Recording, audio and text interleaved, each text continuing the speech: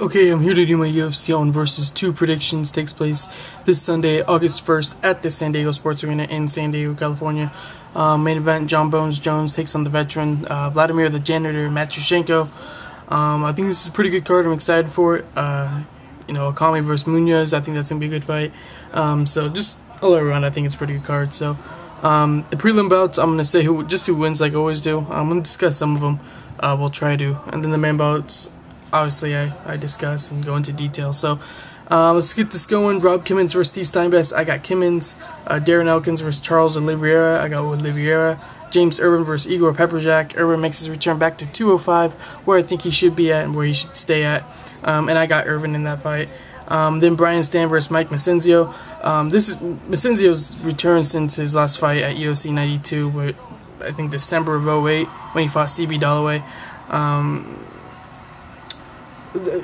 I believe in cage rest, especially with the heavyweights, the light heavyweights. Obviously, Brock Lesnar kind of showed it in his fight, the first round. Rampage definitely showed it in the Forrest Griffin fight and against Rashad Evans. But once you get kind of towards the middleweights and the welterweights, lightweights, it kind of doesn't really affect them that much. And Massenzio, he has the skills to beat Brian Stann, which Brian Stann is making his debut at 185. So for Stann, the question comes into play: is he cutting the weight properly? Is he going to make 185? It's a difference between 205 to 185. And like I said, Massenzio has the abilities to beat Brian Stann because the hole in Brian Stann's game is his takedown defense and his submission defense.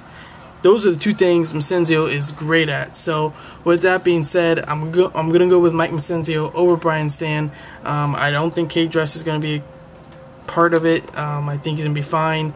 I think he's gonna take down Brian Stann and submit him. So we'll see. But I got Massenzio over Stann. DaMarques Johnson over versus Matt Riddle. I got Johnson. Paul Kelly versus Jacob Volkmann. I just think Kelly's too strong for Volkmann. I think he can keep Volkmann off of him. I think Kelly is much better on the feet than Volkmann is. It seems like every time Volkmann fights, his stand-up gets worse instead of better. So I think Kelly keeps on the feet and just picks him apart. So I got Paul Kelly over Jacob Volkmann. On to the main bouts. First one, Tyson Griffin versus Takanori Gomi. I'm a Gomi fan.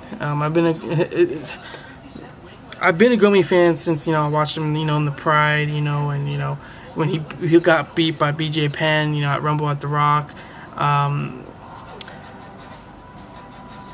But it just seems like he's not all there, and he just doesn't solely concentrate on fighting. If he keeps this fight on the feet, then I think he has a great advantage to win this fight. He has the ability to keep this on the feet too. But do I think he's going to do it? No, I do not. I just think Tyson Griffin's going to push the pace. He's going to be aggressive. And Takanori Gomi just won't know what to do. Very similar to when he fought Ken Flo. So, I don't know. I don't know. I wish Gomi kind of just...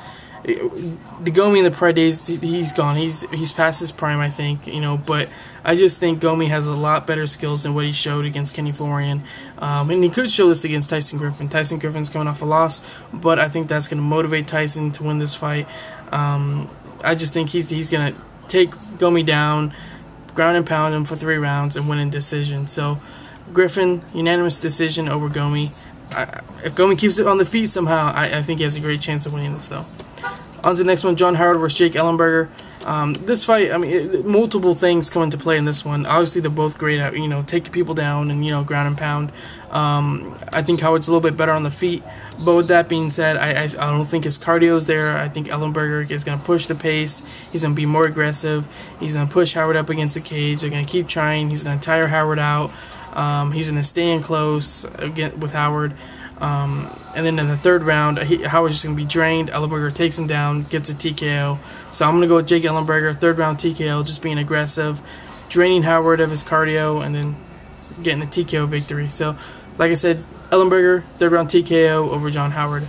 Next fight, Yushin Okami versus Mark Munoz. I'm excited for this fight. I'm a Munoz fan, but I think Okami's just too big for him. He's too strong, and he's improved tremendously since he lost to Chael Sonnen. In his last fight against Linares, he just dominated him, destroyed him. And in Munoz's last fight, he wasn't doing He wasn't doing very well, actually. He was losing, but it seems like that's what Munoz is all about. He's getting beat, and all of a sudden he catches you with one good punch, and you're done. You get rocked, and he attacks you like that. So, does he have the power to hurt Okami? I think he does. I mean, Okami does have a pretty good chin, but Munoz hits pretty damn hard. But Yushin Okami is just too good on the feet. He's too strong. I don't see Mark Munoz having the same, having the same success like Chael Sonnen did taking down Okami. I think Yushin's gonna just pick apart Munoz, and then in the second round he's gonna catch Munoz, and he's just gonna ground and pound. He's just too strong for Munoz. So Yushin Okami, second round TKO over Mark Munoz. On to the main event. John Bones Jones takes on the veteran Vladimir, the janitor, Matyushenko. A lot of people are just like saying Jones is gonna run through this guy. What's Matyushenko even doing in the same cage as Jones? What the hell are you guys talking about? No, Matyushenko has a great chance of beating Jones, and I kind of hope he does.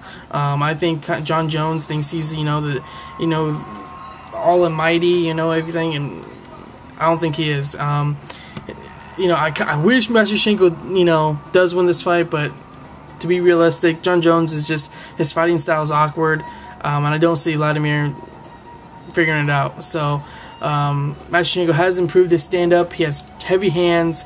He's great at taking people down. I see him taking down Jones in this fight, to be quite honest. I really do.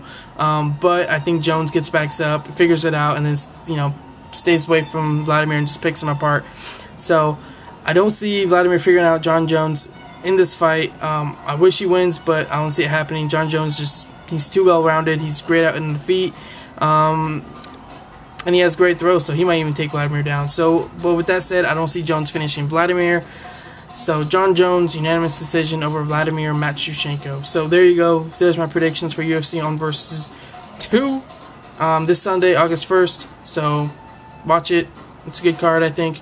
And I think I'm going to get my UFC 117 up here pretty shortly, but man, people are getting injured like crazy, like Thiago Silva just got injured, so I don't know, but I'll get out there shortly. So there you go, thank you, I'm out, have a good night.